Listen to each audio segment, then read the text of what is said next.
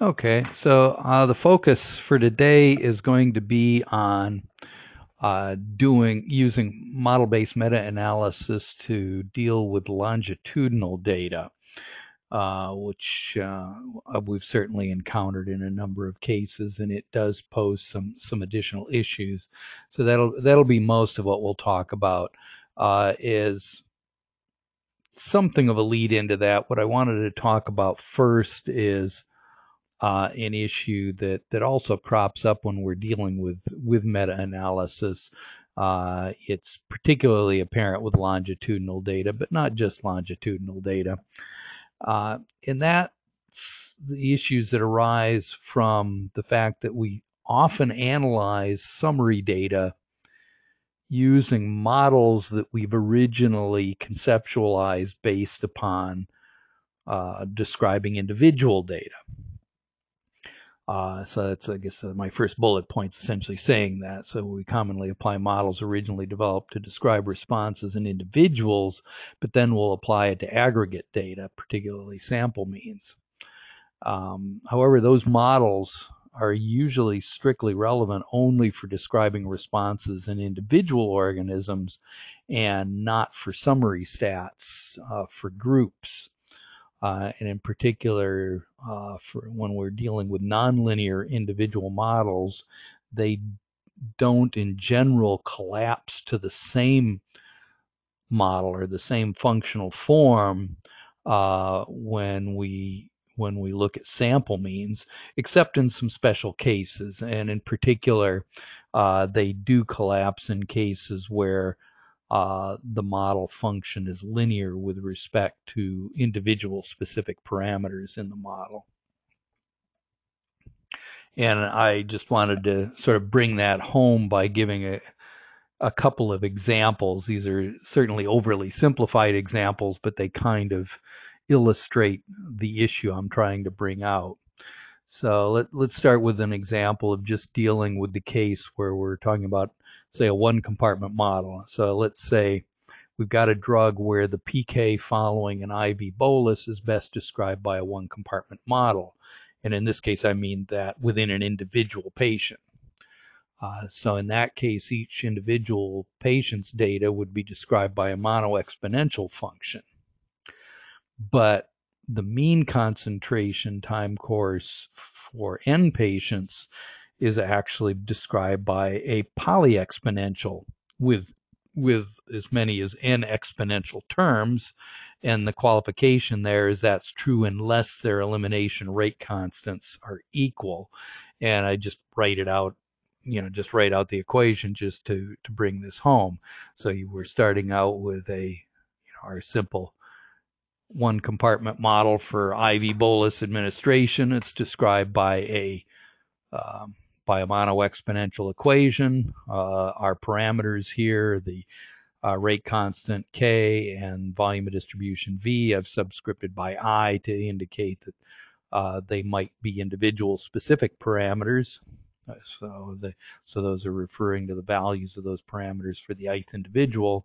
But now let's say we take the CI, the concentration at the the concentration in the ith patient at some particular time. Suppose we've measured that concentration at the same time in several patients, and we take the mean of that. So that's what I'm describing down here is simply the process of taking an arithmetic mean. And notice what we have on the right-hand side here is something which is not a mono-exponential equation. So the one compartment model does not describe in simple terms a mean. Instead, you end up with the sum of n exponential terms with possibly different rate constants here. And it won't collapse to a mono-exponential except in the special case where all of the k's are the same. And that's just illustrating that down here in that special case. So that's just, again, it's just a recognition that just because a mono-exponential can describe an individual patient's data, that will not necessarily be a suitable description for sample means. We can do a similar thing for an Emacs model where instead of now having a nonlinear function of time, it's a nonlinear function of dose in here. And let's suppose then that the dose response model in an individual patient is described by a simple Emacs model, as I've shown it here. Where the parameters are Emax and the ED50 are potentially different for each individual. And what we find then, if you try to take the mean of such a response in N patients, the result is no longer described as a simple Emax model for that. It ends up being more complicated. You can see here you end up with something which would be, in theory, described by a sum of n different Emax type terms, and that it would only collapse in the special case where the ED50 is the same for all patients. Notice that the Emax does not cause a similar issue, and that's because in this case the Emax, that patient-specific parameter enters this linearly in here, and that's something we'll find over and over again, is that again these models will collapse to the same functional form in the special case where the individual specific parameters enter the model linearly, or at least that's only true for the sample mean, and simply because these when we're dealing with a sample mean, we're dealing with a sum, we're dealing with a simple addition. Okay, so that's just trying to bring out that as an issue when you start thinking about modeling summary data where you may have originally been working with individual data and have conceptualized a model in the context of individual data. Now, so what do you do about that? Well, at the moment, you'll see here I'm kind of punting on the issue and sort of pointing out the problem without necessarily offering a solution at the moment. As I say, there's no easy remedy for the discrepancy between models for individual and summary data. And the only recommendation I give here is basically one of caution. As I say here, I'm saying, the recommendation arising from these discrepancies is that any mechanistic interpretations of model structure and parameter values that are derived from a model-based meta-analysis applied to summary data should be approached very cautiously in here. One thing that I can mention is that this is something that at least a few people are taking a peek at. I know over the past few years, both Jonathan and I have been exploring a couple approaches for trying to deal with this kind of an issue, where instead of basically what we've been looking at are approaches where we actually are working with models based on individual data and actually trying to construct the likelihoods for our models by essentially simulating individuals. And there's a couple different approaches that we've been looking at, and so far, they're still exploring, but they raise issues. I mean, one approach is you could do something like an MCMC simulation in which you calculate the sample statistics in that simulation by actually simulating the individuals that contribute to that sample mean. So what you're doing is, what you end up with is essentially a very large scale missing data problem, where the individual data is missing, but you have some summary of all of the individual data. So you simulate all of those within the MCMC simulation construct, and essentially by simulation you're approximating, or I won't even say you're approximating, you're using simulation to describe the likelihood of the sample statistic. is part of this. Now, the issue here, there's a couple issues that arise, but one of the big ones is just the computational demands. You in effect have to simulate as many patients. Well, for each iteration, you have to simulate as many patients as those that contribute to the summary data that you're looking at. And in many cases, you're talking, well, in most cases, you're talking at least hundreds of patients and potentially thousands of patients when you're doing these model-based meta-analyses, and you're doing that over and over again, typically several thousand times. The end result is fairly extreme computational demands when you try to do this. And then if in addition you embed that into a Gibbs sampling strategy, Gibbs sampling has some properties that make it particularly difficult, because when you simulate a bunch of individual patients, you've now also exploded the number of random variables in the model, and all of a sudden the Gibbs sampling becomes extremely cumbersome, because it's trying to construct all of these random variables as part of that process and include them into the Gibbs sampling structure. And what we find is when we try to use any general purpose software like BUGS, is it tends to kind of grind to a halt. So that's not very effective. In theory, we could probably incorporate those simulations of these thousands of patients in a sort of a massively parallel computation of some kind, and speed things up. That doesn't solve the Gibbs sampling problem, but at least would do that.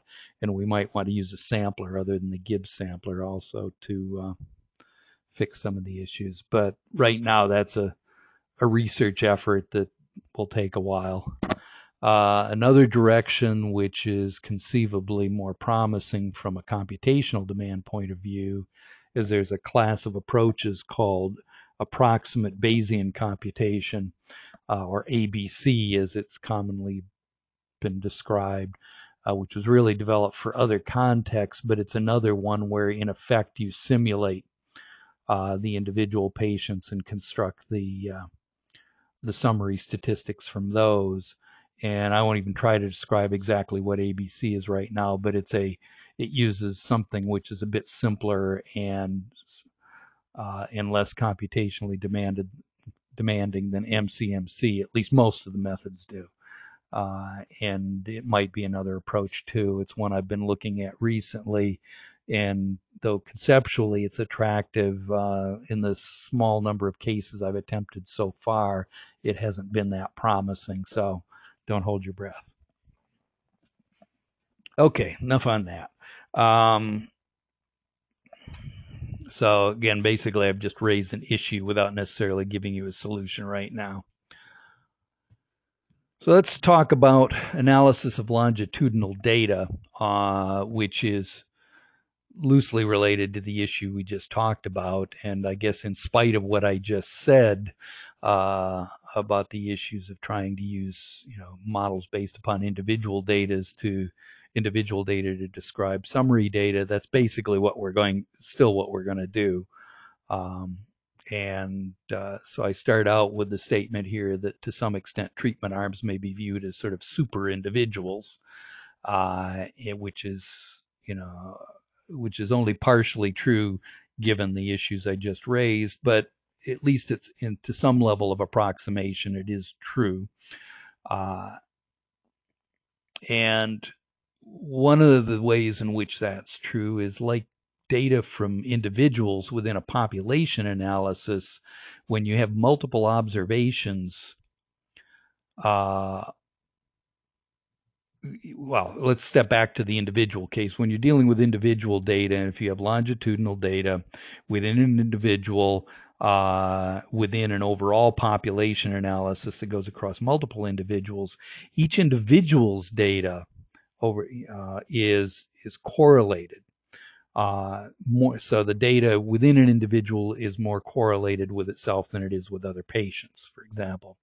And the way we deal with that is by using these hierarchical or mixed effects models in order to account for that within patient correlation. Well, the same issue arises with treatment arms, where if you have multiple observations within a treatment arm, again, there are correlations amongst those observations that should be accounted for within an analysis. So that's the second bullet item here. So like data from individuals within a population analysis, multiple observations within a treatment arm are correlated, and we need to deal with that. And then I comment that that's further complicated by the fact that treatment arms are not created equal in the same way that individuals are created equal. And in particular, the sample sizes differ among the treatment arms. So that's one issue. In addition, some treatment arms come from one study, some from another. So we need to also account for things that may be different across studies. So how do we account for those sources of differences here? And then I just point up there are some publications out there that are relevant to the approach that I'll be describing. Those refer to things back in the, actually maybe I'll even identify the ones that are most relevant here. Let me go down to the bibliography. Okay. Okay, some that are, okay, one is the first one here, Jayon and Jonathan had a publication that described an approach, and the approach that we're going to be using is essentially that plus some additional elements. So that one is one I certainly recommend taking a look at. Let's see, the particular derivation that I describe here was presented in a poster here at ACOP in 2009. So that's right here. This one by myself and Jim Rogers, Gary Ito, and Mark. So that's where the actual derivation that we're going to be looking at comes from. That was further modified for the specific case of that ADAS-COG problem. And let's see, that's right here, this one, Jorge Gross, as well as a group of us from Metrum. No, I'm sorry, that's not the one. Excuse me, let me move on. Let's see, who was the lead on that? Was that Jim? Excuse me while I hunt it down.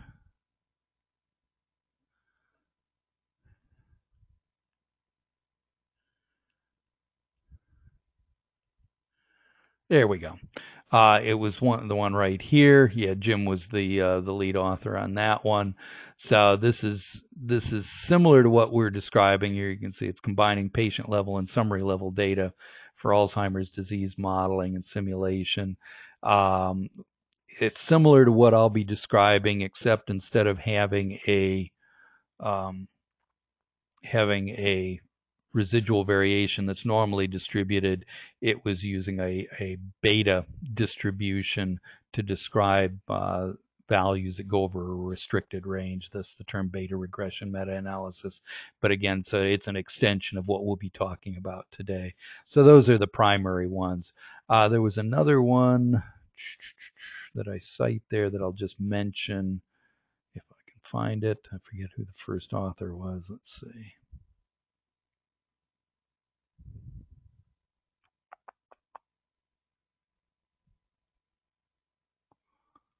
Yeah, it's this one, Ding and Fu. Was one recently published in StatMed that was sort of a statistician's view of the same sort of problem, although our criticism of that one is it did not account for within treatment arm correlations, but it's another one describing a somewhat similar type of methodology. Okay, so let's head back to what we're going to do with it. Let's see, probably easier to do it this way.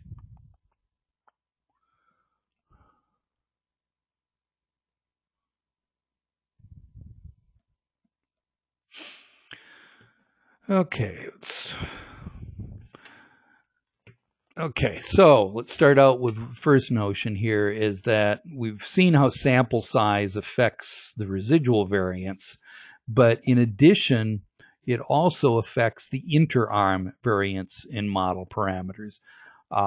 It's sort of, if you like, that interarm variance in model parameters is directly analogous to inter-individual variation in population analysis.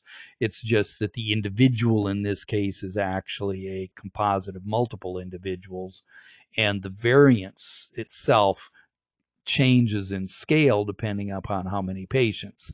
So you can imagine as the sample size for any given treatment arm gets larger and larger, the interarm variance would tend to be smaller. And that is taken into account for that.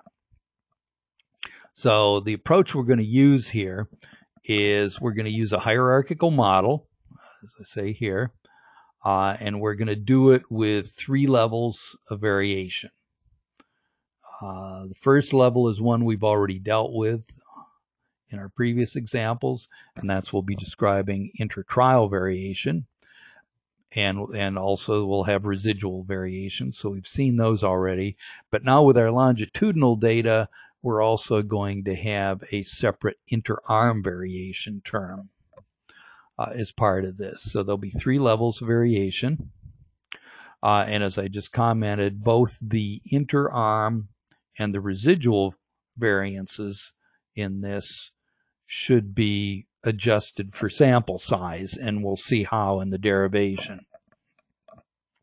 And the approach I'm going to use for deriving the approach here is to start out with population models for individual data and derive it from that. So we are going to start by conceptualizing the model in the context of individual patients here, and then build up from there to construct the suitable model for the summary data. Now, when I do this, we find that in the special case where individual data is linear with respect to all of the random effects, actually I should be more careful, it's actually with respect to all of the arm-specific random effects. If it's linear with respect to those, and for the case I'm looking at, this would be where they're also normally distributed, the derivation is exact. It probably wouldn't be too hard to extend this to the non-normal case, depending upon what distributions we're talking about, but we'll start there. Now for the general nonlinear case, the approach is an approximation. And there would be variations on the approximation that we use that could be attempted. But for now, I'll describe a specific one. So let's start going through the nuts and bolts here. So let's take a look at the linear case as a starting point. And the main reason I go through this is because when we go to the nonlinear case, we can borrow what we learned from this rather than having to rederive it all from scratch. So let's start by considering a model that's linear with respect to interpatient and the residual random effects.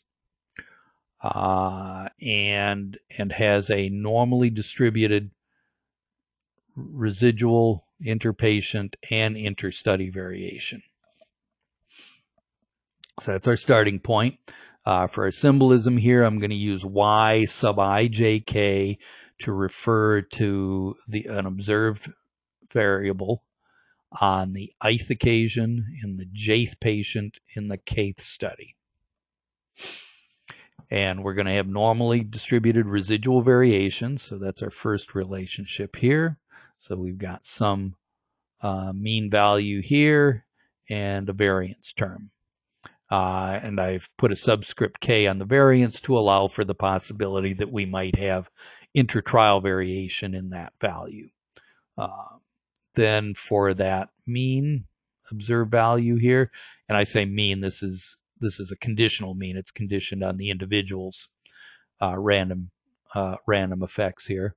Is some function of time other covariates. For example, that could include dose, patient-specific characteristics, and so on. Our fixed effects parameters that I'll call theta, and then our random effects. And we've got that described as, in this case, they look like H and K. I guess I'm thinking of them actually as capital eta and kappa here. So our eta jk then is our collection of individual specific random effects. So that's values in the jth patient in the kth trial.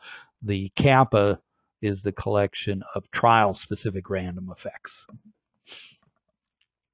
Now, I said we started out with the assumption that the model's linear with respect to the interpatient and residual random effects. And if that's true, then I can rewrite this function, assuming it's linear with respect to actually what now we've already pulled out the our residual component here. So I'm assuming this is going to be linear with respect to the components of this eta vector here.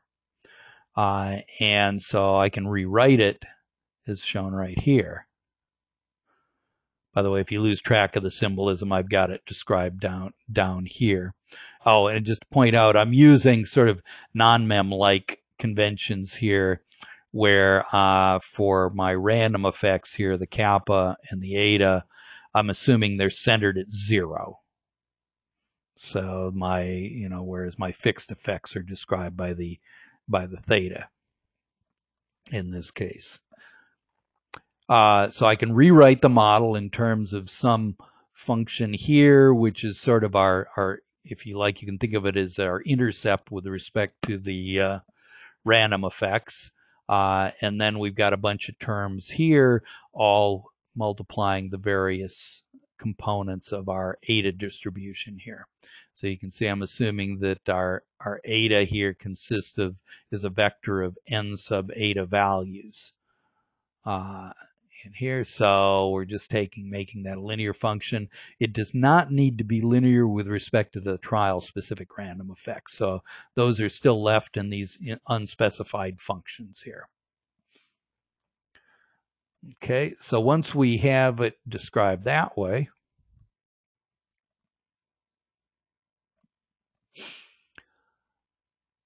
and just to remind you here, what I'm looking at here so far is we're still writing a model for our individual patient data.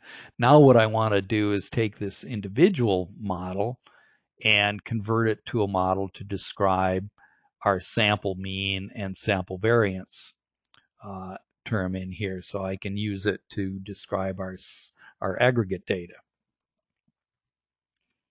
Okay, so that's what I'm going to do is describe the modifications of the model to deal with sample mean and variance.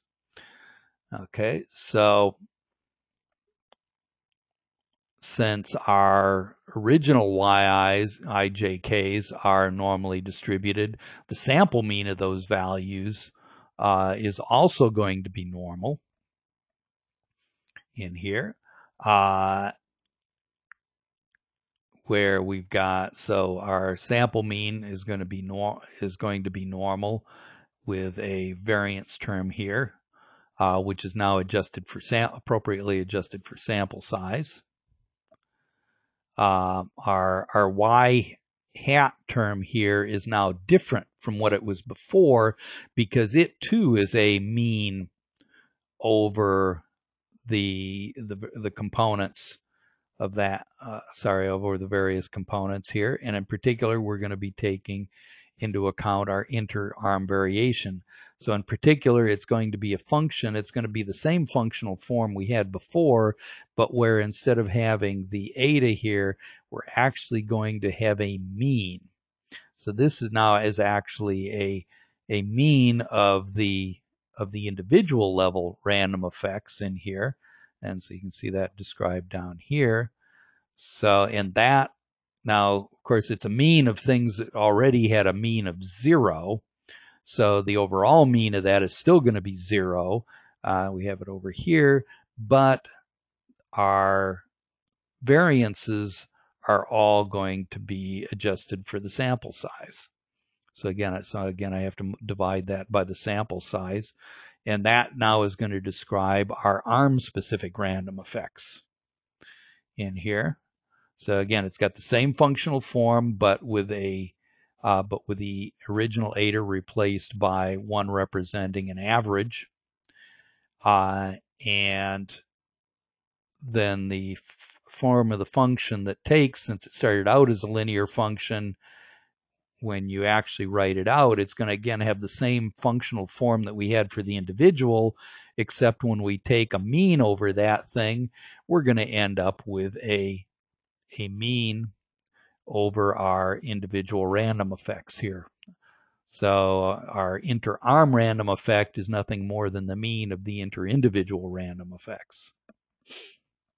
Again, that ends up being centered around 0. So that becomes the form of the model that we would then fit to sample mean data. So it's actually fairly straightforward. We actually end up with the same functional form as we did before. The thetas end up being the same as they were for individuals. Actually, also the kappas, there are inter-trial random effects here. What changes is the residual variance term and the variance associated. Now, instead of having inter-individual variation, we have inter-arm variation, which are closely related, and it is in fact the same as the inter-individual, except with a variance adjusted for sample size.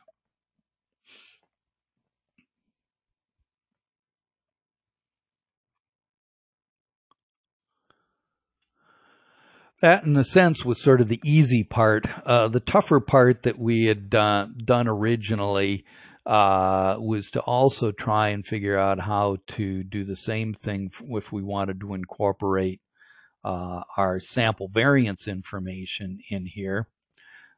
So how do we come up with a descriptor for a random effect there? I'm sorry, a descriptor for the likelihood in this case. Well, this one I actually sort of the original derivation is a bit lengthier, so I'm basically just giving you the result. But what we end up with, in fact, I won't even describe the first part of this because it ends up being pretty cryptic without seeing the rest of the derivation. But what you find when you work the whole thing out is that we end up with a sort of a normalized sample variance, as I describe here. So normalized meaning the S squared is the sample variance, and normalized in the sense I adjust for some variance term here, which I term the sigma squared marginal, and an adjustment for sample size. That quantity is going to be chi-squared with n-1 degrees of freedom. And then you can turn that around, and we end up with the kind of form that we've dealt with before. You end up where the sample variance is gamma distributed with n-1 over 2 for the first parameter, and for the second it's n-1 over 2 times this marginal variance term here. But this sigma squared marginal is not the original sigma squared describing only the variance for the residual variation. This is a marginal variation, which is this variance of y conditioned on the study. And when you can't figure that out, it ends up being a relatively complicated term, taking into account all those components from our individual patient model here. So this is attempting to go through the derivation for what that looks like. And I'll just go to sort of the bottom line here. We end up with a term that looks like this. So it's a function not only of the residual variance term in here, but it also ends up being a function of the inter-arm variance term multiplied by the, oh, actually, I'm sorry, this is the, when I said variance, it's it's a covariance term, which for some of the elements here will actually be the variance. So you can see it's omega LM, so it's the LMth component of the omega matrix in here.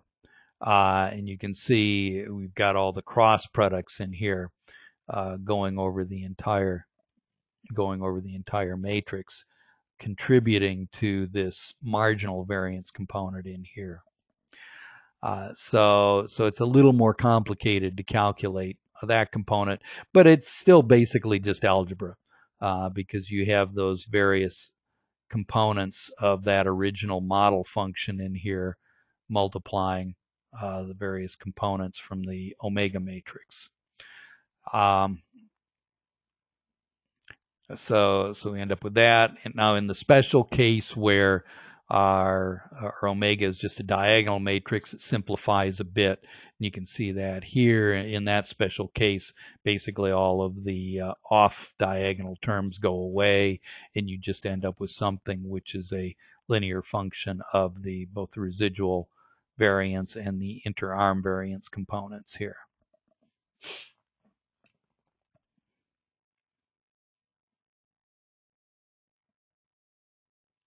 Okay, so in the case where we're actually going to be now, you only have to do this part of the calculation if you're also going to incorporate the sample variances as part of your modeling effort. If you're only doing the sample means, you only have to worry about the components that are here.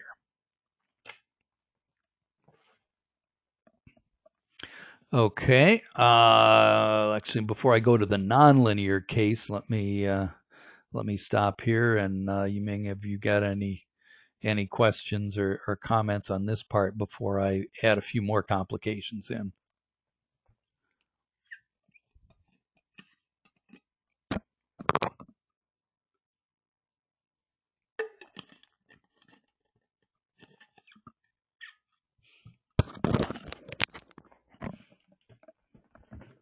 Actually, while I'm doing that, I'm actually going to take the screen offline for a second and just make sure that nobody's trying to rattle my chains here to see what's up here. I was just checking my email to make sure that nobody's saying they can't reach us for some reason that I could influence.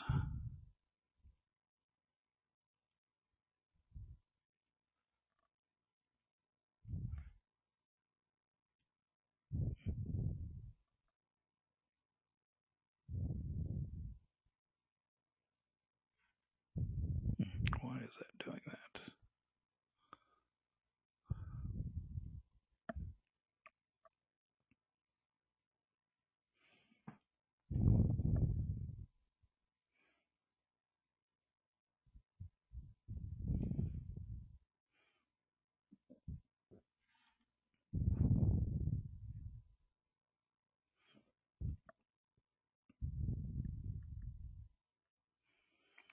Okay, well, anyway, it doesn't look like anybody there. Okay, I guess I will just keep on going then.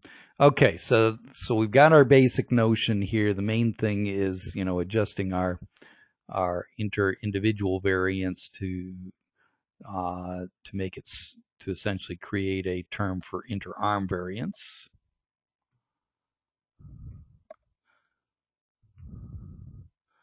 Okay, let's move on to the nonlinear case.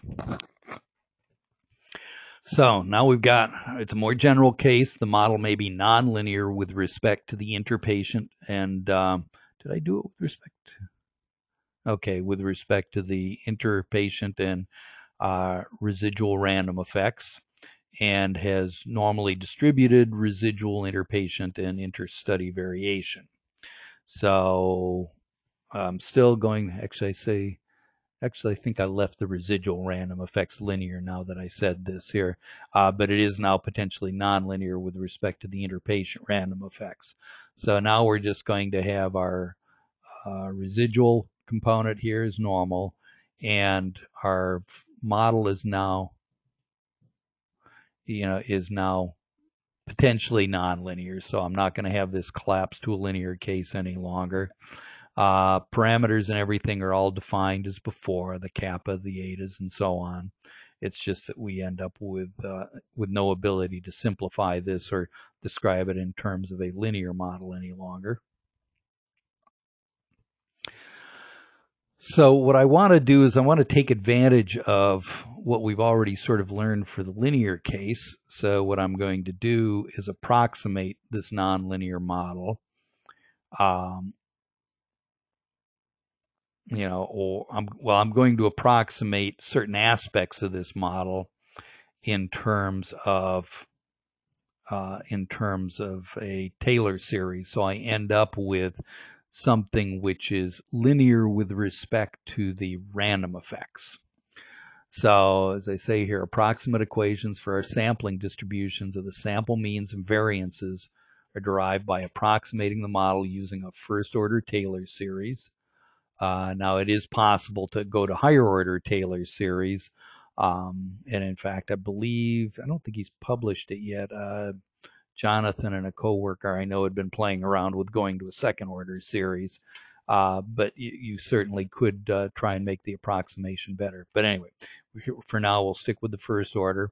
And then we'll derive the relationships just like we described for the linear case once we've done that, because in effect, we will be creating a linear model with respect to the random effects. So we're going to begin by approximating our conditional mean for individual patients with that first order Taylor series, where these inter-patient random effects then are expanded out about their expected values. And those expected values are just 0. Okay, so we start out with our basic model. So we're going to approximate it then in terms of right here, which is again our first order Taylor series relative to the interpatient random effects. And in this case, this f sub eta sub m here is the derivative of our model function with respect to that random effect, eta sub m.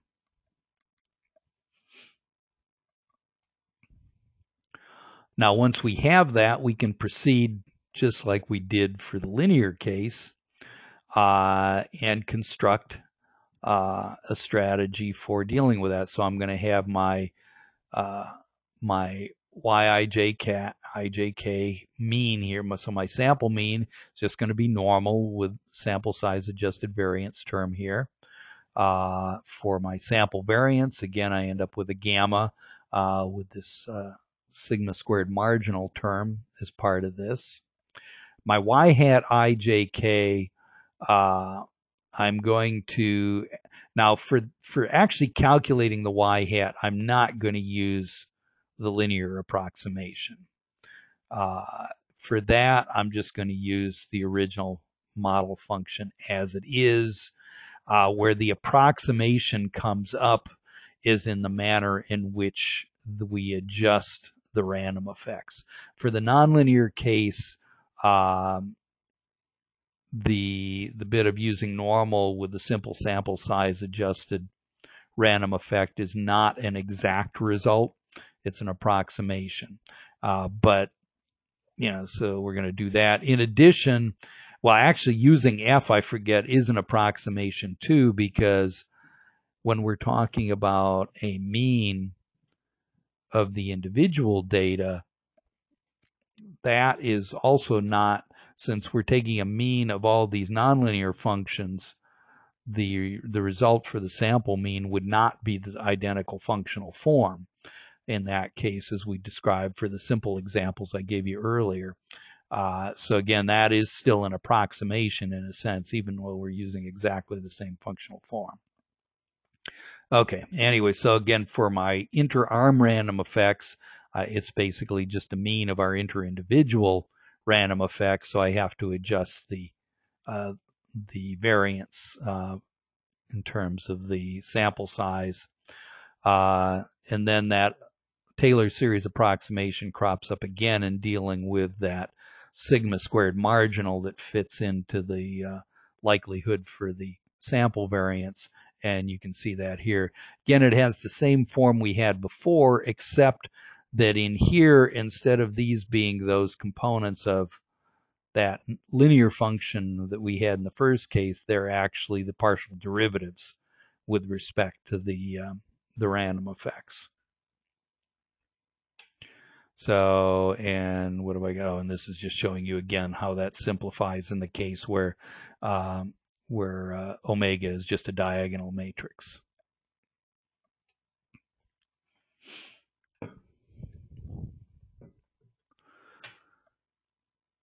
Okay, so that's basically, I think that's pretty much. Okay, so that's most of the story here. That's the mathematical part of the story, anyway.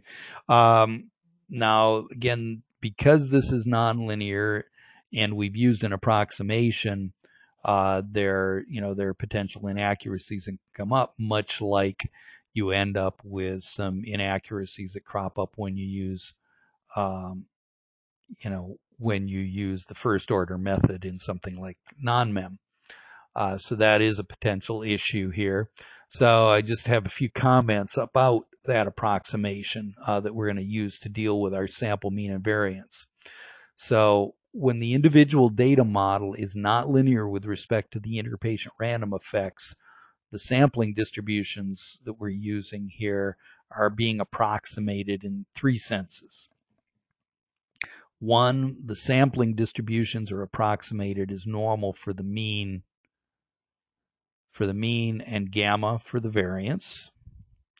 The conditional expectation for the treatment mean is approximated using the individual data model, in which the variances of the inter-arm random effects are sample size adjusted for interpatient variances. And again, as we've seen before, when you have a model which is nonlinear with respect to those random effects, the individual data model does not collapse to the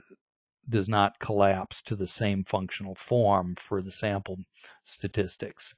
And then finally, for our marginal variance, we've used the so-called delta method to approximate that as part of there. So there are various elements of approximation here, and I just comment here that some additional research is really required to assess the extent to which those approximations may adversely affect our model-based inferences. So in particular, it would be good to make some effort where we actually do some simulations based upon basically simulate individual patient data, simulate trials, and assess how these approximations do when we apply them in the context of model-based meta-analysis. That effort has not been done. Okay, so let's move on to actually applying it. Actually, again, let me take a breath here. I think, yeah, we're actually going to go on to a specific example, see if there's any questions before I move on to that.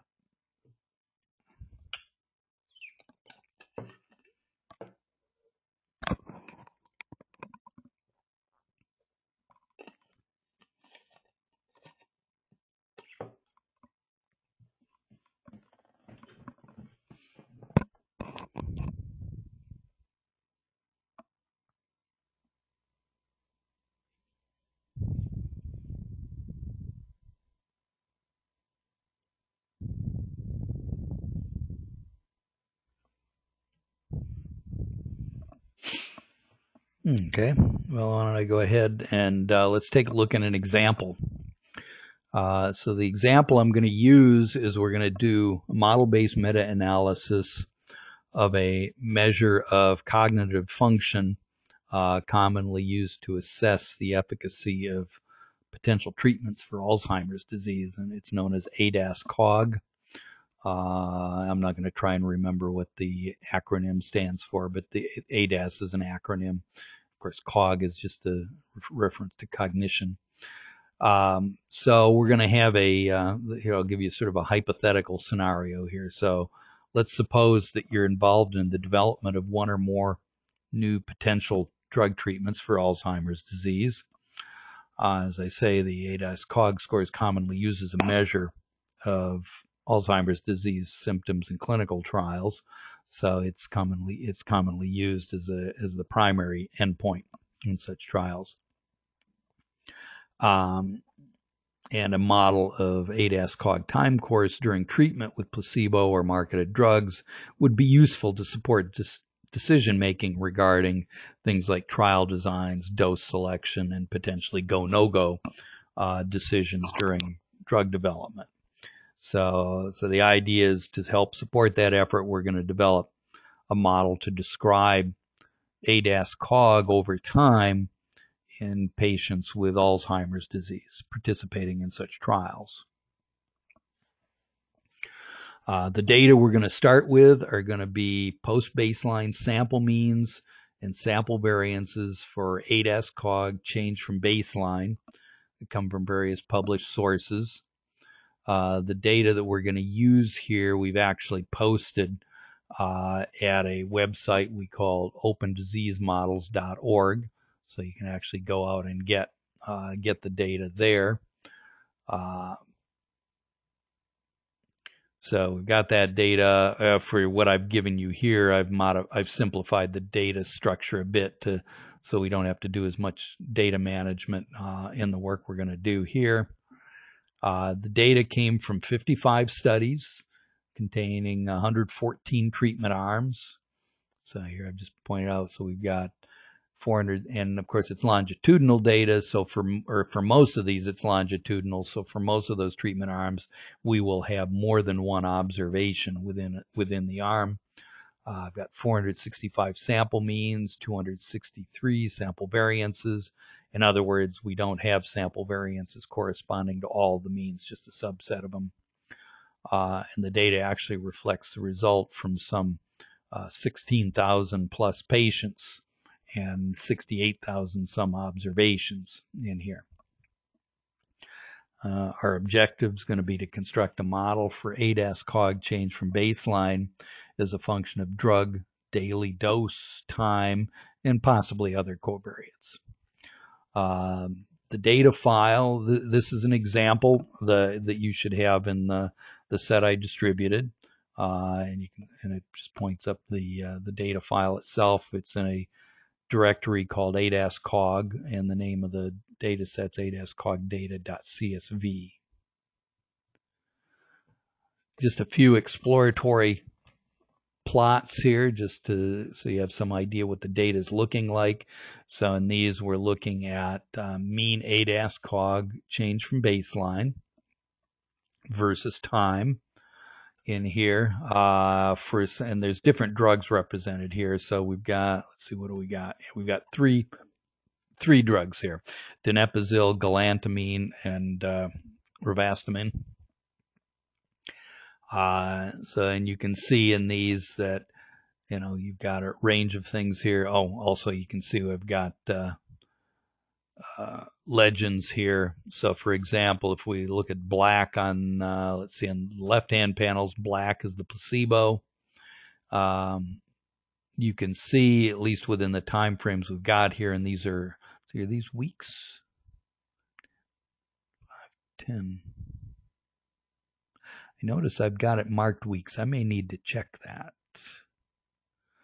because it seems like a short time on that one, but they're a little hard to read here because they've kind of jumbled together a little bit here. But what you tend to see is that in placebo, you tend to see a rise over time on those. On the right-hand side, they're in purple. We actually don't have a lot of placebo data over here. What about here? Let's see, it's gray. We do have no, it's green, I'm sorry. Not a lot, got a little bit here. And then, oh, wrong way, there we go, coming back. We also have some donepezil at various doses. The 10 milligram dose here, the 10 milligram per day is the most commonly used, and thus you'll see that represented in most of these. The change in one of the issues here is ADAS-Cog is something that in patients with Alzheimer's is going to, well, it's a progressive disorder, so things will tend to get worse. The way ADAS-Cog is the greater it is, the worse the patient's condition. These are all changed from baseline. So you'll see patterns like you do down here. These are particularly long. These are going out over about like 3 years, and these bottom two panels here on the left. So you get to see the progression of the disease here. So what you see is here's 0.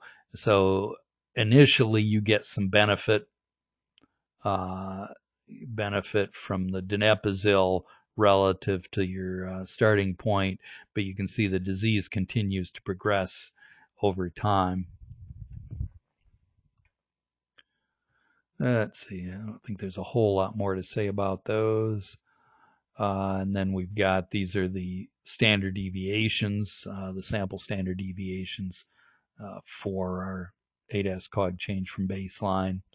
Not a lot to say there, but we also have longitudinal information there. Notice also the standard deviations are going up over time on average here.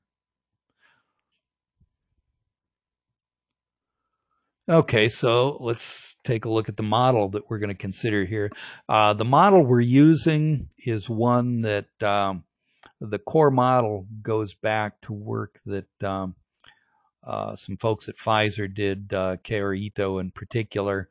I think it was the person most responsible for constructing the model that we're using here, or at least the core of the model for this.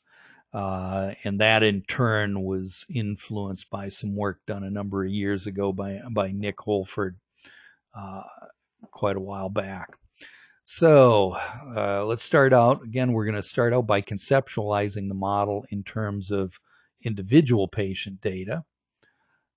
And for our ADAS-Cog change from baseline, and so again, we're going to use I to refer to occasion, J to patient, and K for study.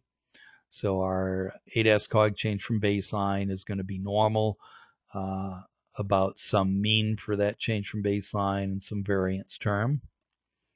That conditional mean, we're going to have a disease progression component here. So we've got a slope times time.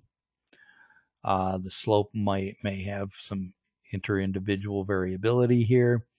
We've got a placebo effect. This is actually a function I'll describe in a second. And then we've got our drug effect component here, and some interpatient variation on the intercept. Actually, how did I describe this? Yeah, let me just take a look at my next thing here.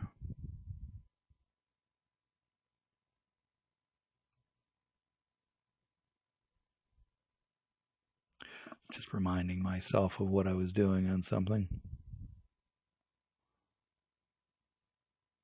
Okay. So anyway, so we've got these components now. For the placebo effect, we use the abatement function here to describe that. So basically, the notion here is that if you give a placebo in patients with Alzheimer's and you observe them following the dose for a first, usually relatively short period of time, what you'll tend to see is they will show some initial benefit. So you'll tend to see the ADAS-Cog go down a bit, somewhat gradually, and then gradually come back again to the original trend line in here. So this is an attempt to capture that little blip in there. And then the drug effect component here is a sigmoid Emax model. Actually, I'm sorry, I'm saying this incorrectly. It's actually using a hyperbolic function. Yeah, it's not sigmoid either. Sorry. It's using a hyperbolic function for the effective time in here. So you can see we've got this E delta term multiplying time over an ET50 times time. So it's not a like an Emax model of dose.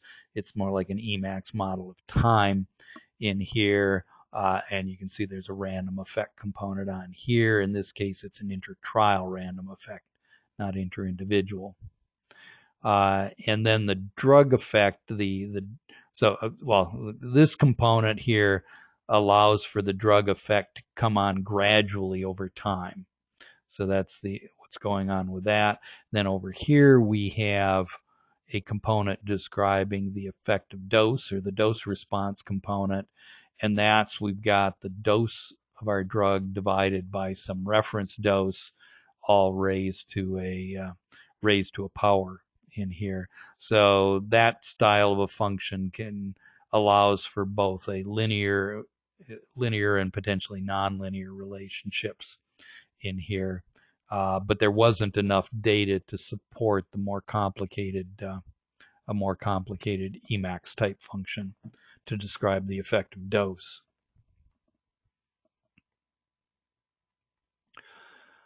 So a few components. That reference dose is different for each one of the drugs. We've got 5 for donepezil, 24 for galantamine, 6 for rivastamine in here.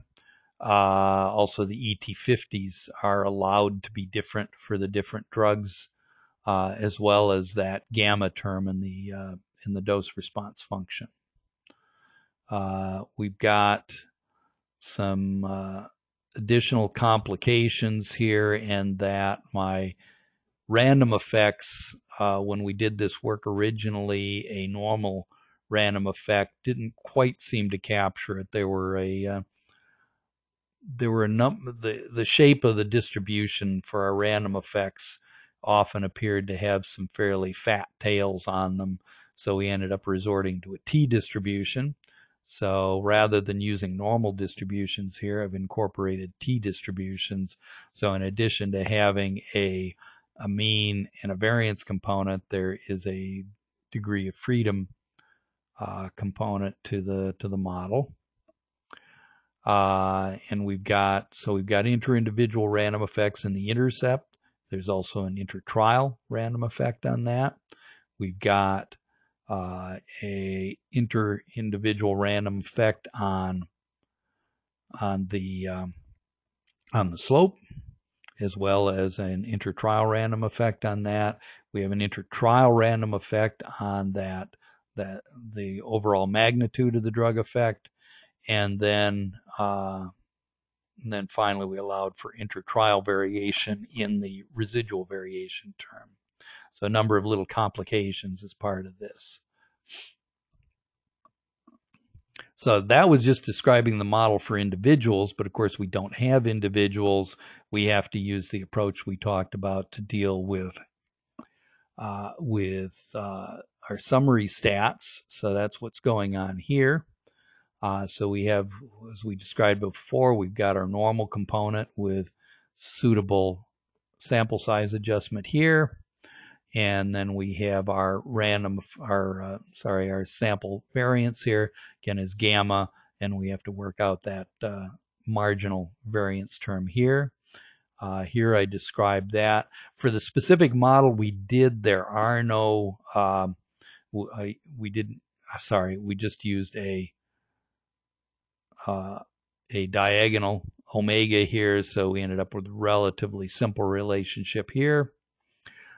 For the other terms here, we adjusted the variance term for the inter-individual effects to get inter-arm treatment effects. I should probably make a comment here, since we used a t-distribution, we're actually doing another approximation here. The approximation we used for the normal case is not strictly applicable to the t-distribution. So we've actually got another sort of approximation when we've incorporated the t in here. But it should be a relatively tolerable one.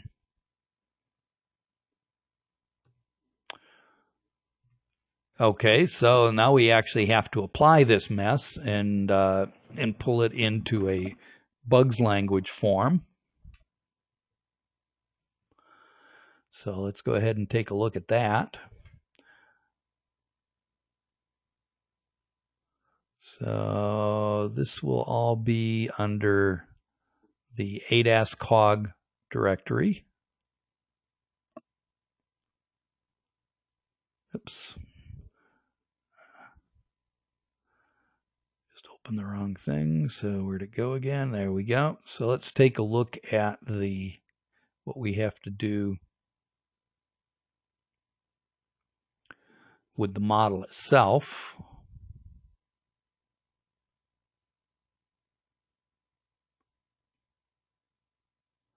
May as well go ahead and open up the R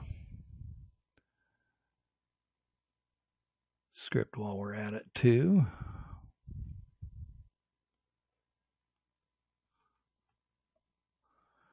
Things a bit bigger.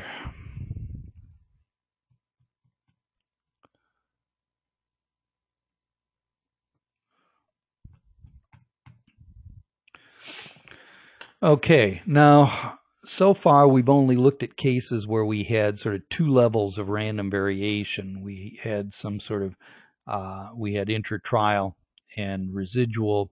Now we're going to have three.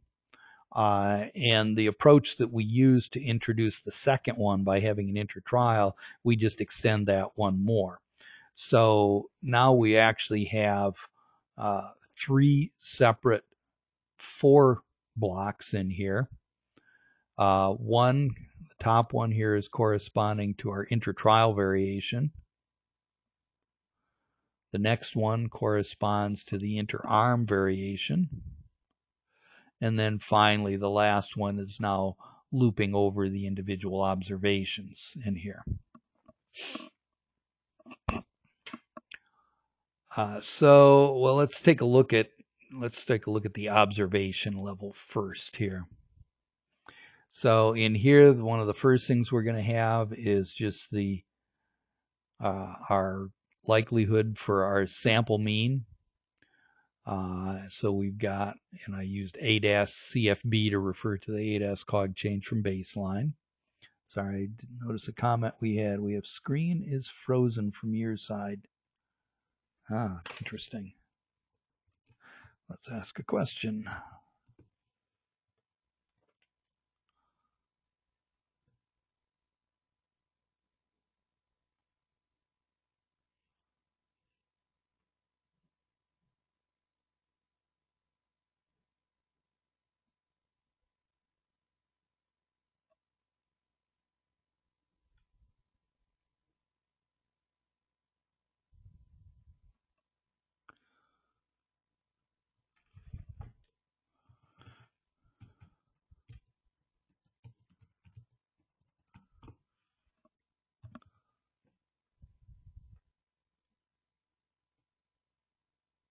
Oh. I see you told me the answer to my question before I even asked it. Here, let's see. So you're seeing 218. It means you're certainly not seeing 218. That's a long time ago.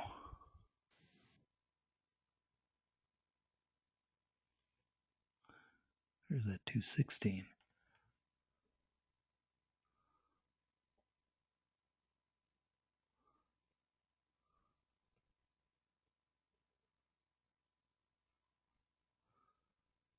Okay, just to confirm, so does that mean you're looking at the slide that's headed up linear case modifications for sample mean and variance?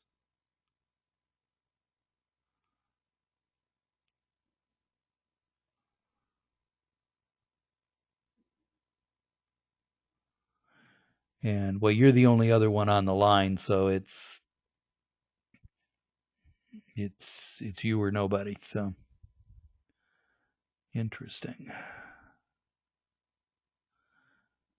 Okay, so apparently you've been getting the audio. So that's actually like,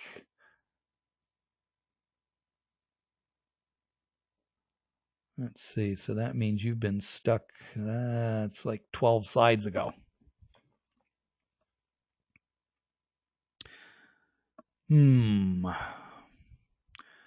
I'm trying to think what I could do to break it loose here.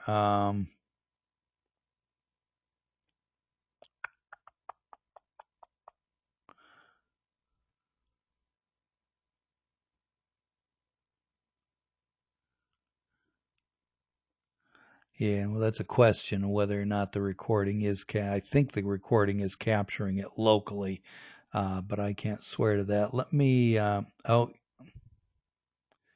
actually, it was something sillier.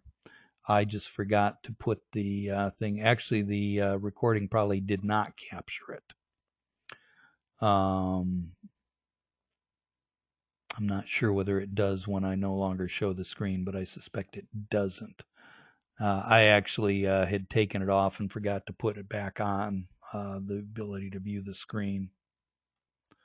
I may have to go back and just check the recording later and find out whether we've got it, just to make sure you know where we've been. So let's see, we were all the way back on 216.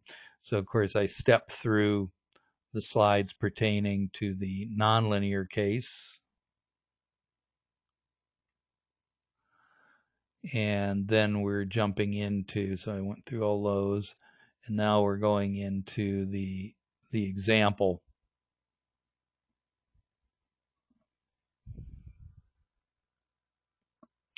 And actually, let me confirm, are you able to see, I've got it, what, on slide 223 at the moment. Are you able to see that? Okay. Yeah, that was my mistake. Okay, well, why don't we run with that for the time being here? May end up having to re-record the session here. Okay, so again, so let me just maybe quickly step through these. So we're going to be looking at ADAS-Cog. Actually, let's get to the specific case here. So we're going to be looking at ADAS-Cog change from baseline. And we're going to have both sample means and sample variances for those.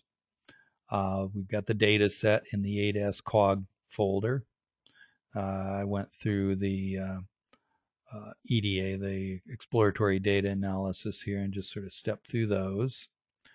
And the model then is one where we've got the ADAS-Cog, well, the individual patient model is where we've got the ADAS-Cog change from baseline, has normally distributed residual variation, that the conditional mean is a linear term with respect to time, plus components for placebo effect, drug effect, and an intercept term in here, or which has, and we have some random effects and various components here we'll hit on in a second. So this basically is a model describing I guess what we could call a symptomatic effect. It doesn't affect the drug, doesn't affect the slope. It's only affecting the intercept in effect. We've got a placebo component, which is a bi-exponential that basically starts at 0, would drop. Usually beta would be negative, so it would tend to drop and then rises back to the general trend of the overall curve. And then the e-drug component is we've got basically an exponential model for the dose response, and then a Emax style function describing the effective time.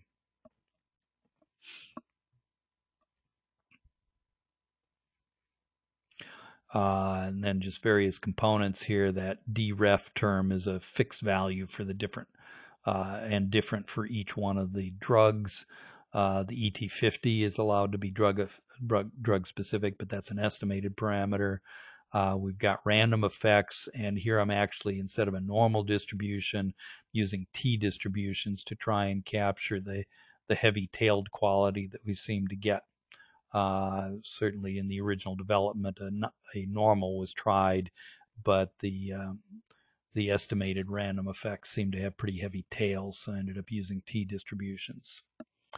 And for that, and the main ones, the intercept and the slope, have both intertrial and interarm, or actually we're still talking about the individual patient, so it's interindividual and interindividual and intertrial random effects. The drug effect random effect, we only have an intertrial random effect on it.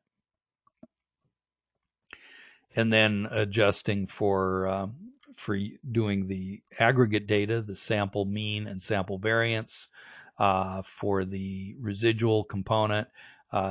Pretty much same as before, except we adjust for sample size and the variance.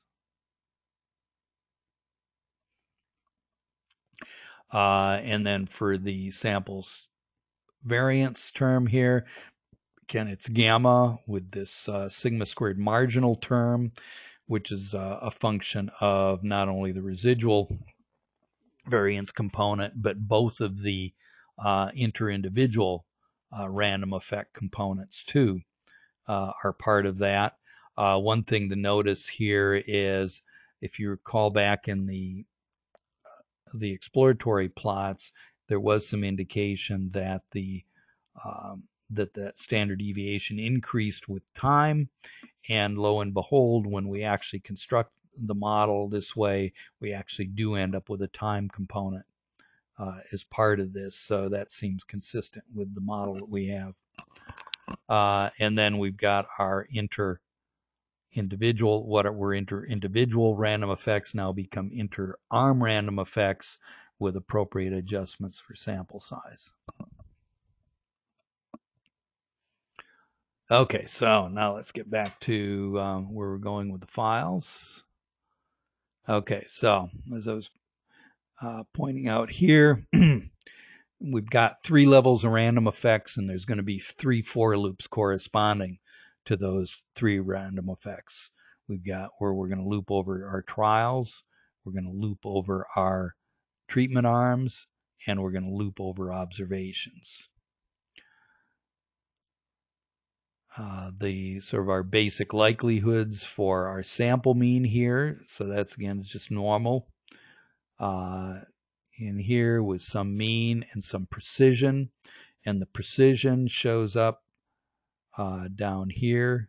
So, and this NPAT is the number of patients, so that's our sample size. So we have this tau study component here is what we sort of conceptualize as the well, that would be the residual variance for an individual, but then we have, or precision in this case, and that has to be appropriately adjusted for sample size. And then for our sample variance term, excuse me, sample variance, it's gamma, and the 2 parameters are calculated right here. Excuse me.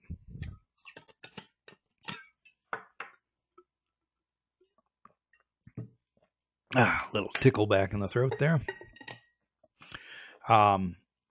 It's much like we did before when we were working with these, but now for the second one here, I've got this marginal precision term here corresponding to that marginal variance that we mentioned in the slides, and we have to calculate that, and that's what's going on right up here. So this is actually the reciprocal of,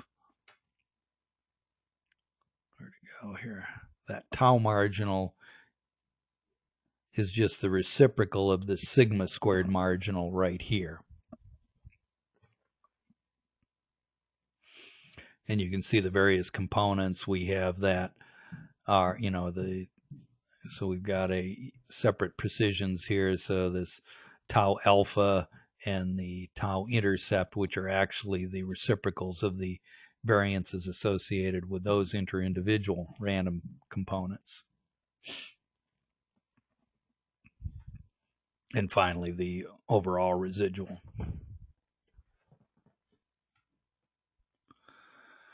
Let's see, what are other parts of the story that we need to tell? Well, we've got, you know, the calculation of our basic model structure. So that's our alpha times time, our intercept random effect, placebo effect, and our drug effect. You can see the alpha here. Unit, by the way, I used as unit as a, I suppose I could have called it arm. So unit just refers to arm. I'm actually sort of presaging here a bit what we'll be doing when we try to combine individual and summary data together, where I just tried to use unit as kind of a ambiguous term that could mean either a treatment arm or an individual patient. But in our context, it means a treatment arm. So that's going to be an arm-specific random effect, our alpha. Ditto for this eta intercept term here. And then for our placebo effect, we calculate that right here. So that's our bi-exponential term. And then for our drug effect, we've got that right down here. So that's that thing where we've got, let's see, where's the dose? So we've got the dose part here. So this is our dose over d ref to the gamma in here. Excuse me. And then we've got that sort of Emax function of time component right here. Let's see, other stories to tell. So that's the core of that. The rest of them have to do with posterior predictions, so we'll come back to that. Then we've got our, well, we'll start at the top. At the top, we've got some intertrial variation in various components. So we've got intertrial variation in the intercept term. There was an intertrial variation in a drug random effect and in the slope. In addition, we had intertrial variation in the, intertrial variation in the residual variance. And that's going on there. So that's dealing with all our intertrial variation. Then those end up, well, it depends which one. Some of those end up serving as means to the inter-arm variation components in here. And recall that we were using t distributions for some of these. That's why you see dt instead of d norm. They still use that is still done in terms of precision. So we've got for our inter-arm variation in the intercept. So we've got our mean, but now this is not the overall mean, it's the study specific mean, and thus we have to have an index thing here, so which we actually have to provide in the data. So somewhere in the data we have to tell it which treatment arm a particular observation corresponds to. So we'll look at that when we look at the R script. And then notice we've also got a degrees of freedom we have to deal with here too. Alpha, same basic story. That's our slope component. And these are just our sample size adjustments for the variances for those components. The last two here are just doing the same thing, but for our posterior predictions, or so-called population predictions.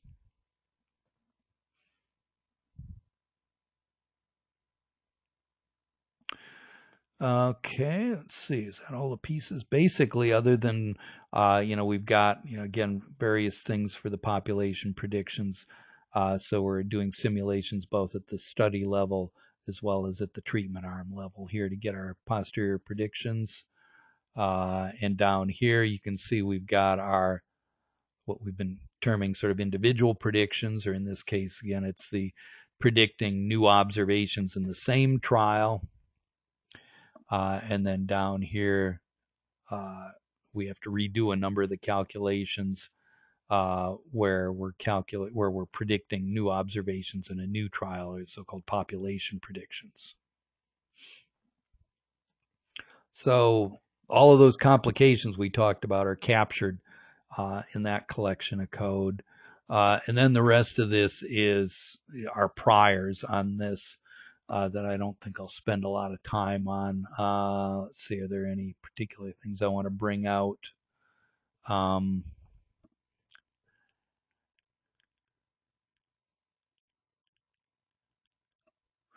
Well, there are things you might want to take a look at. I don't know that I want to bring them out in detail, and they're the kinds of things that you might want to take a look at, and if you have questions about them, maybe we can talk about them during the lab session. when I tried to fit that bi-exponential that describes the placebo response using the original parameterization, there was a lot of autocorrelation that seemed to be secondary to correlation amongst the parameters. So I reparameterized it in terms of essentially the area under the curve of that bi-exponential equation.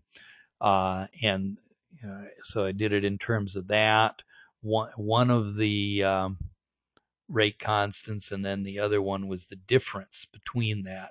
So by doing that one, I'm forcing the order of these. So I'm basically forcing KEQ here to be greater than KEL.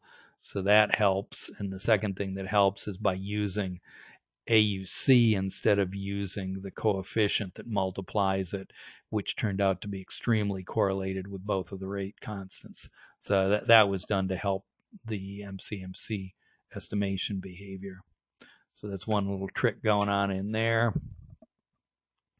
I use the truncated Emax reparameterization also to reduce autocorrelation in the drug effect or the time effect parameters actually here. And the rest of it's pretty much similar to the kinds of things we've done in the past. So let's see, not much to bring out there. The one complication that in terms of setting up the R script here, I guess the main one is having to come up with different kinds of indices as part of it. Let's go ahead and pull that up here. Let's see. Most of the top part here is much the same sort of bookkeeping we've done in the past. We've got the model name up here. Let's see. Just reading in the data set.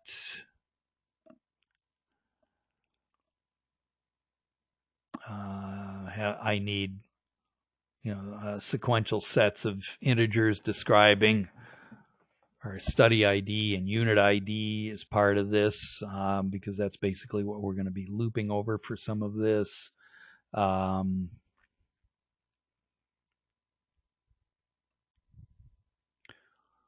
original data set had things in terms of the names, donepezil, galantamine, rivastigmine. I changed those to a set of numbers, basically 1, 2, and 3 corresponding to those.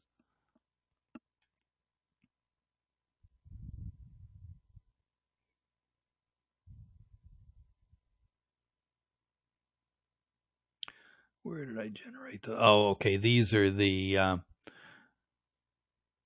things up here. As the study unit is where I basically provide a study ID to describe for a given treatment arm which study that treatment arm comes from.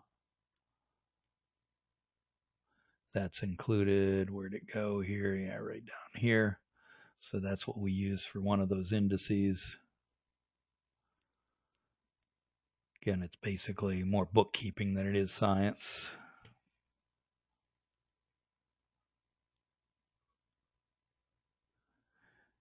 Let's see, I guess I got mildly fancy around some of the initial estimates here by introducing some truncated normal distributions for some of that. That was probably overkill. Probably could have done it simpler in some of these. And I did that in some of these cases where uniform distributions were used for prior distributions so that I didn't end up with any initial estimates that were outside the bounds of those parameters.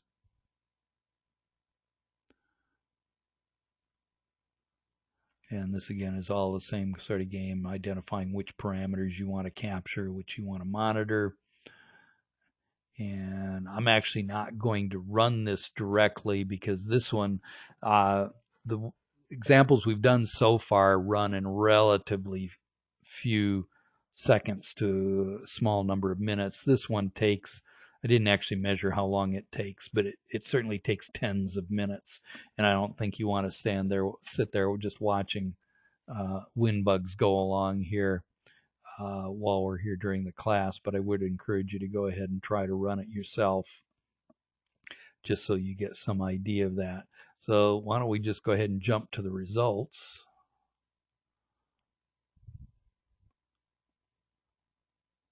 which I've already got here.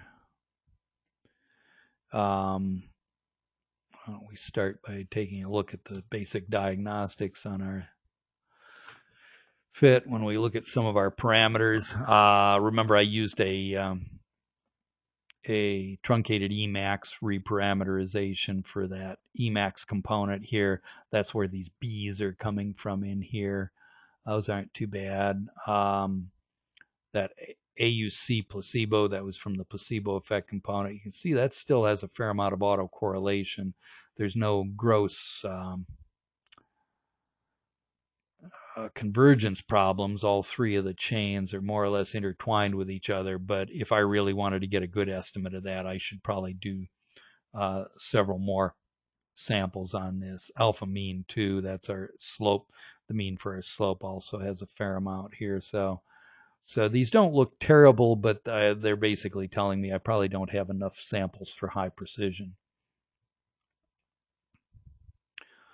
Same thing for a couple of these in here. Yeah, the so-called E-star terms very much definitely need more to have good precision. So basically, this is a good trial run, but if I was doing a production run, I should probably do at least on the order of 10 times more. We'll take a look at the parameter summary table at the effective ends to get a better idea on that. But at least I don't see any serious convergence problems, just inadequate number of samples.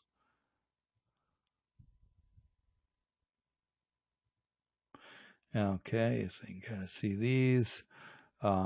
Interesting things maybe to spot in here is B3. I need to double check what that is, but I believe that's associated with the rivastamine component that describes the time course. That's basically, I think I used a uniform 0-100 for the prior. Basically, we got back the prior. So it says the data told us almost nothing about that parameter. So that's kind of, so that's kind of a diagnostic there of a potential issue that the data is just inadequate to support that parameter. Okay, we've got again our various convergence things because of some of the way some of those were still had a lot of autocorrelation. Some of these don't, some aren't bad, but some of them don't look so hot. This is just showing you some of the fits. Probably would have been better to use, unfortunately, I used the same x-axis for all of these. So some of these it's kind of hard to see because this basically is stretched out over 3 years in here. But I've got, these are posterior medians and 90% prediction intervals about the observed values. There's so much data in some of these, it's hard to see the curves, but you can get some idea on those. So the solid curves are the posterior medians, the dashed ones are the bounds on the 90% credible intervals. So it's kind of captured the basic elements of there, but it's kind of hard to see detail on this particular picture. I think I actually cut them down to, I think I've got somewhere I'm looking at the detail over the first few weeks in a minute here. Let's see, why don't we scoot through that? Let's see. Oh, I forgot, didn't notice we're actually alternating between means and standard deviations. This is the standard deviation values here.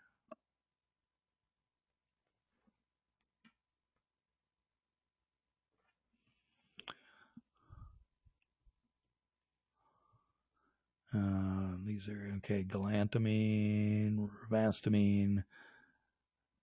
Yeah, you can kind of see why it didn't have enough information about time here.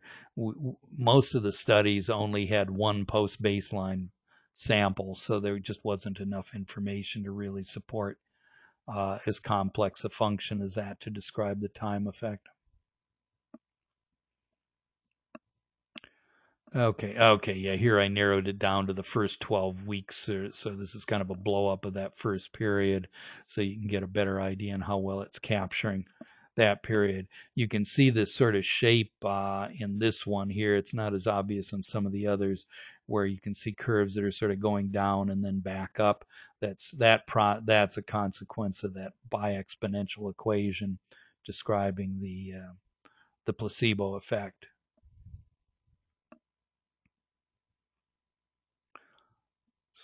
Generally, we capture most of the data within the prediction intervals on these. Those, by the way, were the individual predictions. Now we're looking at the population predictions, which are quite a bit broader. You can see the sort of fanning out because we've got inter-individual variation on the slope. As a result, our posterior predictions will get the prediction intervals get wider and wider because of that variation in the slope over time. And let's just kind of scoot right through those. The rest of these are diagnostics on the random effects. For instance, here we're looking at this is the inter-trial random effect on the intercept, looking at both a histogram and a QQ plot. These, by the way, in this case, it's QQ compared to a t distribution, not compared to the normal, as I recall. Yeah. So anyway, I wasn't going to spend time on those, but you may want to explore the implications, because in addition to that, I did a few things looking at, things like, gee, are there any additional apparent dose effects that we're not capturing? Things like that. I don't think I did any other. No, I didn't do any other covariates, but conceivably you could explore other covariates in the same way. Let's take a look at the table of parameters.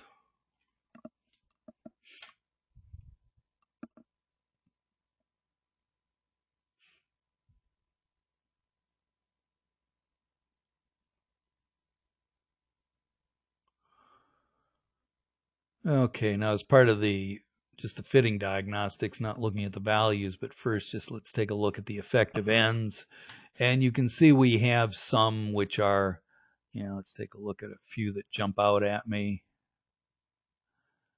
Yeah, we got, some in the, we got a couple of real stinkers down here. Yeah, we got a number of them that are, under 100 in here. So that gives you a clue as to the need to do some additional samples to get adequate precision on those. I would,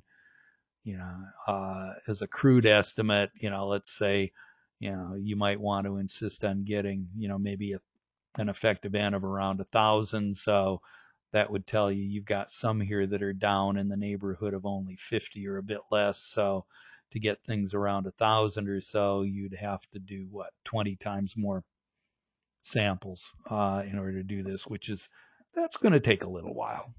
That's now probably taking you into hours of a run here. But that's what would be desirable if you were going to use this for production purposes. Let's see, I don't know that I wanted to say a whole lot about parameter values here, other than, things that you would be of interest if you're looking at, or, you're going to be wanting to know things like the effect size for the given drugs, which are sort of captured by the E delta quantity here. You might also be interested in things like the slope, which gives you some idea of how fast the disease progression is going, which is where? I think I need to go back and look at oh, that's right. We called it alpha, didn't we? Okay, where'd it go? There we go. So that tells you something, and I think that's in units of ADAS-Cog units per week, as I recall.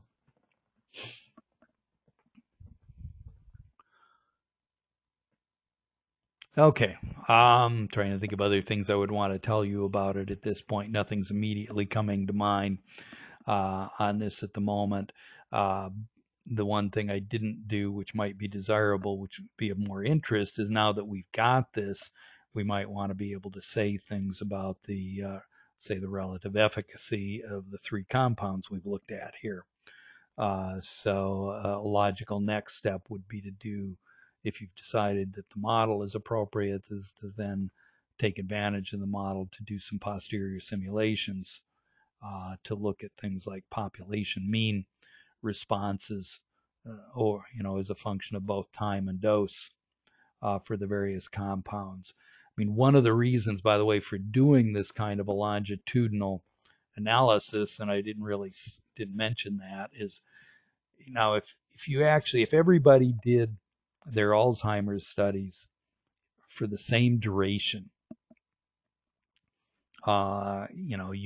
it would be perfectly reasonable to just analyze endpoint for each of those trials and to compare the results at endpoint for the different drugs.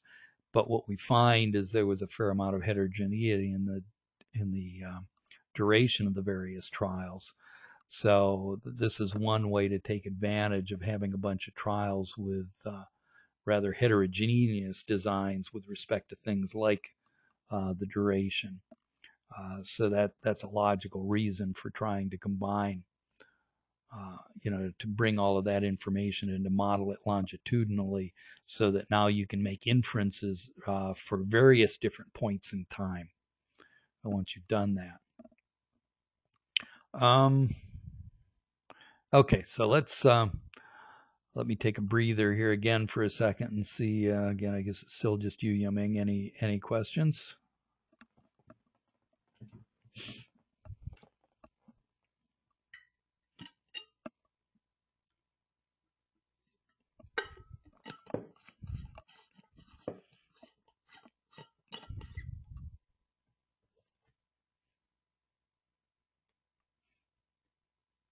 Okay, let's close that for now. Now, this was a sort of a complicated example because not only did we deal with the longitudinal aspects, but I probably overcomplicated the model with a number of elements like t-distribution and so on.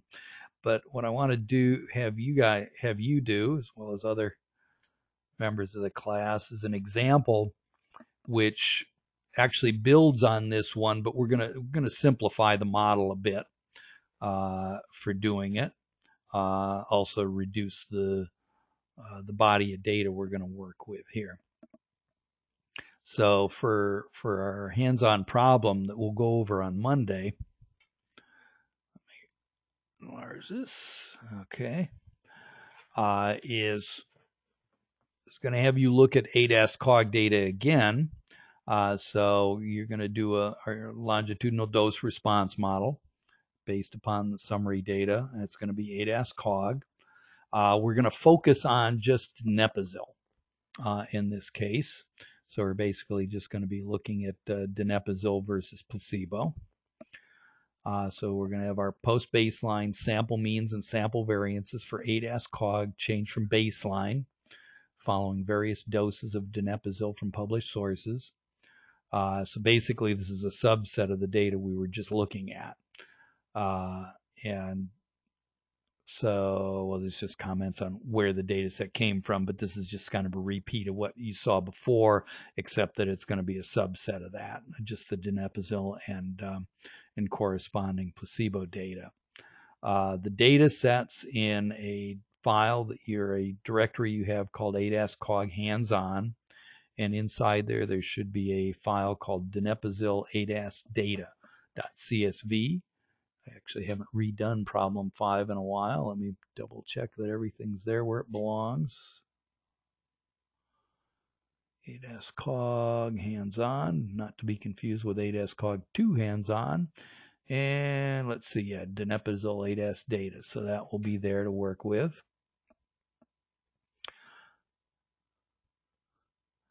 Okay, and here's some looks at the data. So this is the data you're going to be working with.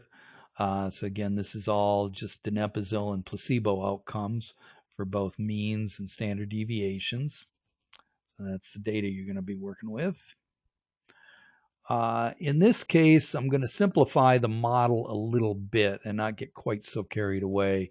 One, we're going to get rid of that somewhat complicated placebo component in the model, which is probably just as well. And let's see, is this data? There may be some like study 7 here that might support that particular component, but a lot of the studies are too sparse during the early phase to even do a decent job of characterizing it. It caused a lot of grief, and we're going to use normal distributions, so we're not going to get carried away with the T. If you want to explore the additional complications of trying to incorporate those things, that's fine. But my recommendation is to first just take a shot at basically taking this sort of slimmed down version of the model. So we've still got our normal residual variance component, and our model is now a slope times time plus a placebo component plus a drug component. The drug component is pretty much what we saw before.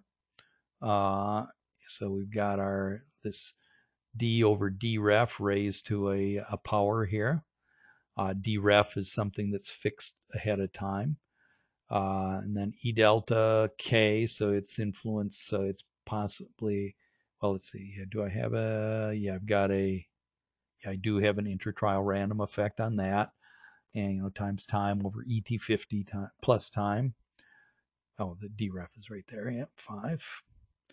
Our placebo component is now just going to be instead of being a complicated function, it's just going to be a constant component here. So basically what that is saying is that, let's say if you get a placebo effect, it's likely to just be an instant sort of bump downwards in time that's related to the placebo effect, and that's all.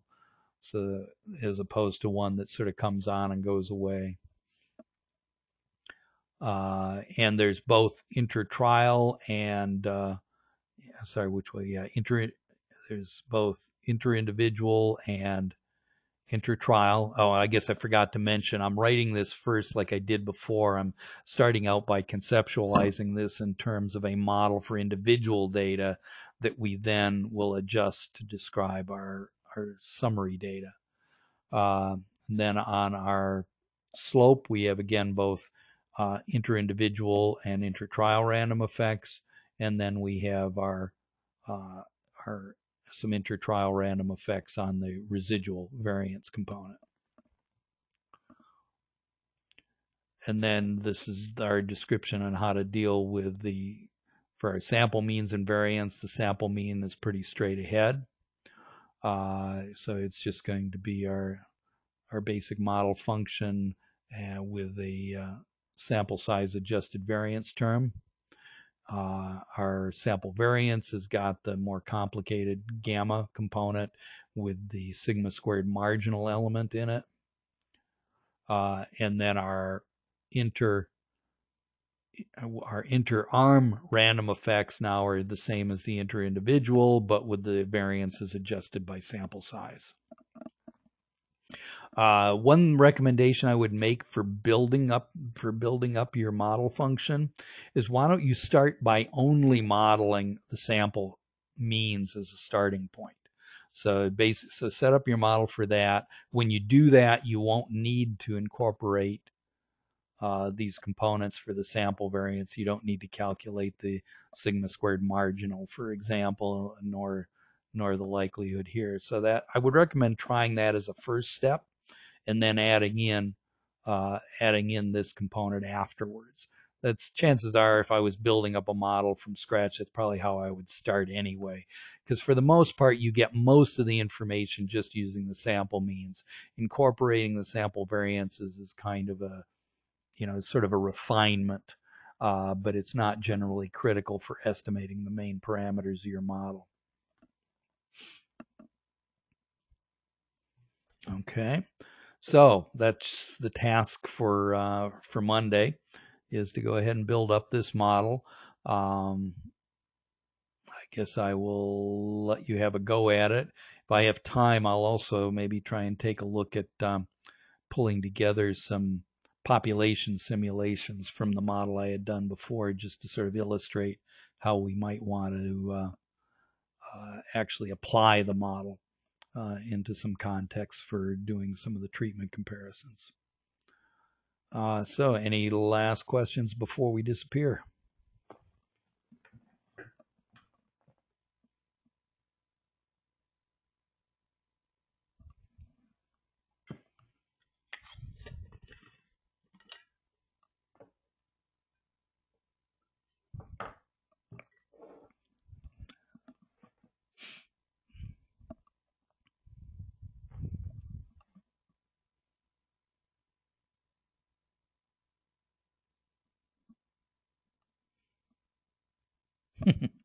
Yeah, hopefully. Hopefully I didn't leave it too confused, but at the same time, hopefully by having access to the slides, and if you want, you might want to take a look at one or two of the publications I pointed out too, as another way to get a perspective on dealing with these kinds of situations.